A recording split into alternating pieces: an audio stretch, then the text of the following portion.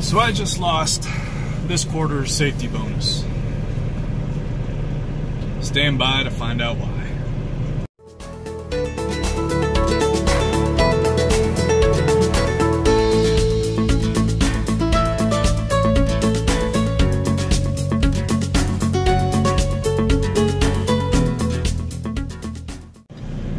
And my luck continues. Now I'm sitting on the side of IL-47, waiting on maintenance to get back to me as to what to do. I left the Menards distribution center here in Plano, Illinois. Did my pre-trip on the trailer. Everything was good. Started rolling. Everything was good. Got out of the gate onto the road. ABS light comes on, so I pull over in the middle turn lane. Flashers on, of course. Send a message to the non-emergency macro 40 maintenance. They say, you know, if you're willing and able to roll with it, you can, because it should just be that I have no ABS brakes, so you know, just keep that in mind when braking, but it's not necessarily an emergency. So I said, okay, yeah, I'll roll with it. About a mile down the road, it feels like my brakes are on. When I take my foot off the accelerator, it bogs down like the brakes are on. From what I can tell, all the trailer wheels are turning. It's not like anything's frozen and I'm dragging tires. And I go to make a right turn, and it darn near wants to stop the truck, and the truck just starts shaking really bad. So here I am, I pulled over immediately, put my 3 emergency triangles out, got the hazards on,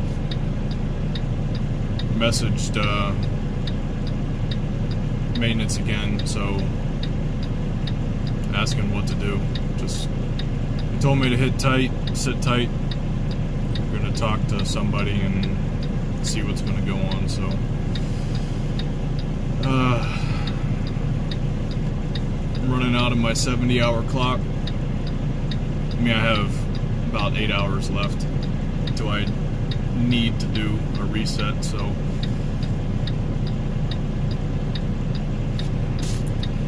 you want to be a trucker, huh? It's just frustrating, man. It's frustrating. It's one thing after another. But there's a reason for everything. Look back in hindsight and find something positive from this, but as of right now, it's just so frustrating, man. But I'll check back in and let you guys know what the verdict is, what we're gonna do. Alright, so figured out one of the 2 problems. Figured out why it felt like the brakes were on. Well, they were. I mean, the brakes weren't on, but the right trailer tandems were still frozen. The reason I couldn't tell is when I pulled the trailer out of the Menards distribution center, their entire lot was snow and ice covered. So it felt, I couldn't feel the dragging.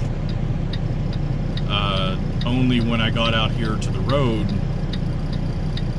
where the road's just wet, did it start, you know, feeling like the brakes were on. And then when I made that right turn, and it almost stopped, that's when I pulled over. But checking it a little bit further, I took a mallet to the drums, brake drums, and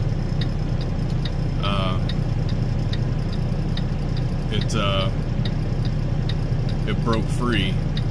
But during my pre-trip, I don't know, I just couldn't tell, because the air brakes were set, because I just hadn't released them yet when I did the pre-trip. So now the tires, the tire treads have been flattened a little bit. Not all the way down to the wires or anything, but so I sent pictures in to maintenance for them to look at, and waiting to hear back to see if I'm good to roll on them or not. But man, I'm just sitting here thinking, how could I have prevented that? And I'm so careful with everything. I just I don't know if I really could have, because there was no way to see, because even through the mirrors, I mean, you can't tell if the tires are rolling or not unless you're turning. And there was just no indication until now that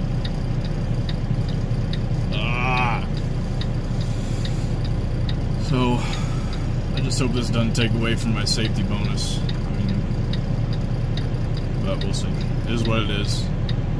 But the ABS light is still on, so that's still an issue. So we'll see what they say. I'll let you know. So maintenance received the pictures. They got back to me and said it's safe to roll for now. So I dropped the trailer at the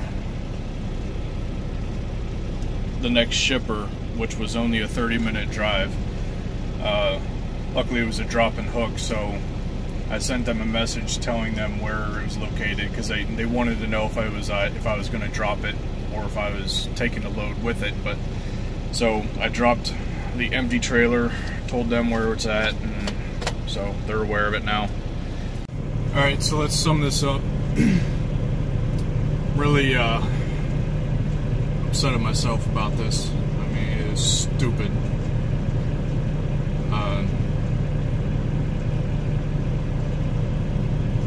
I don't know. I'm speechless, I guess. I really do try to cross my T's and dot my I's, but everybody makes mistakes. This isn't going to be the last one. So just pick myself back up and keep the wheels turning. But I want to read what they wrote me. So it said, this is from Dan Millis. He's one of the Millis brothers, and he's the safety director. He said, this is a written warning and will become a part of your personnel file. Today you were involved in an accident that was determined to be preventable. Flat spotted tire near Plano, Illinois. This is a violation of the Millis speed reward program. Your speed will be adjusted according to the rules of the program. Further violations of company policy may result in suspension or termination. Signed, Dan Millis. So, I mean, I was already governed at 66, so I guess starting now it's going to start a full year of staying at 66, whereas, a day from a higher, if you didn't have any preventables, you would be bumped up to 70. So I guess I'm staying at 66. Also, like I said, losing this quarter's safety bonus, which it's usually a couple $100, so expensive lesson to learn, but I'll learn from it, pick myself up, and keep them wheels turning into a positive somehow. So, alright guys, appreciate you watching. Until next time, see you later.